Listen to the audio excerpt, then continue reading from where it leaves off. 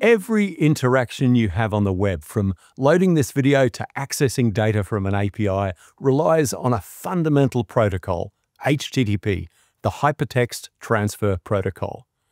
HTTP is the set of rules for communication between web clients like your browser and the servers that host websites and services.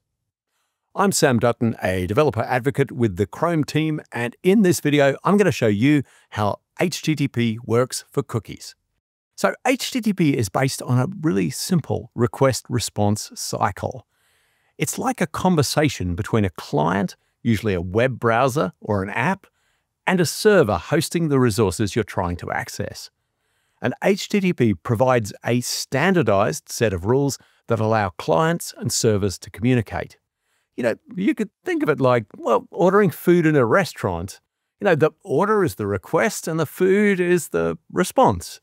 And, there's a kind of a protocol for food ordering, a set of simple rules.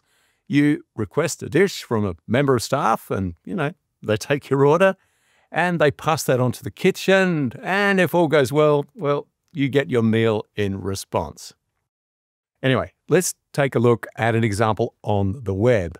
So imagine you visit the website cats.example, and your browser makes a request to cats.example, and by default, the cats.example server responds with the HTML file at the top level of the site, cats.example/index.html.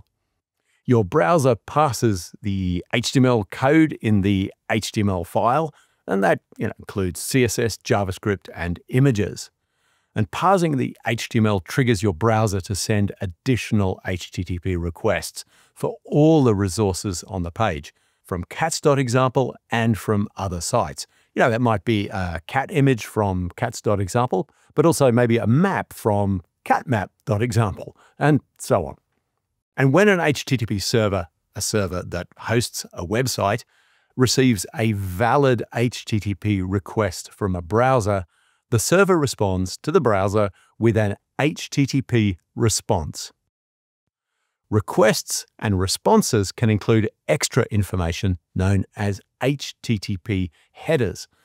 HTTP requests can be augmented with, HTTP request headers, and these provide supplementary information from the browser to the web server. For example, the request for the cats.example homepage might include headers like the ones I'll show you now. So this header indicates the user's preferred language, in this case, English, United States. And this header provides details about the user's browsing and operating system. In this case, Mozilla/5.0, that's the browser family, CROS, that means Chrome OS operating system, and Chrome/134.0.6998.198, and that's the browser version. And a server might access the user agent string to serve different files for users on different platforms. When a web server receives a valid request from a browser, the server sends the browser a response that provides the resource that was requested, and that's known as the body. And it might be HTML, CSS, JavaScript, an image file, video, or, other data. And just as each request from the browser can include request headers, each response from the server can include response headers. And these response headers are sent along with the body. So a response has a header and a body. And this is where cookies come in. A set cookie header included with a response tells your browser to store some text, a name and a value, and this is known as an HTTP cookie. By design, to keep communication simple and efficient, HTTP is stateless. And that means that every time you open a web page, the website you're visiting has no way of knowing if you're the same person who visited previously. And cookies were invented to solve that problem. In response to the request for cats.example/images/cat.jpg, the cats.example server includes the header setCookie theme equals tabby, and this instructs the browser to store a cookie named theme with the value tabby. And that cookie will then be included with subsequent requests to cats.example until the cookie expires or is removed. And this allows the server to maintain information about a user across multiple web pages or sessions. For example, that the user currently has, the theme Tabby set for the website.